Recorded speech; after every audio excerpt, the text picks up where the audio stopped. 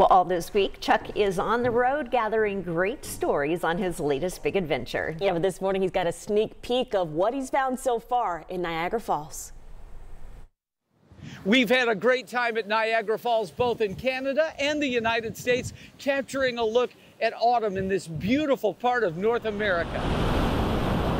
We'll take you to the Maid of the Mist, the famous vessel that gives guests a close-up and personal look at the iconic falls with water falling at 675,000 gallons a second. But there's so much more here that we've discovered. This is our arrival gallery. The Underground Railroad Heritage Center looks back at the vital role this area has played in giving enslaved people freedom and offers programs to give today's kids a sense of hope for the future. And it's said you can't understand this region without understanding old Fort Niagara, 50 years older than the United States. You'll see its beauty and hear a creepy story or two about this historic landmark. It's Chuck's Big Adventure at Niagara Falls, coming your way October 30th.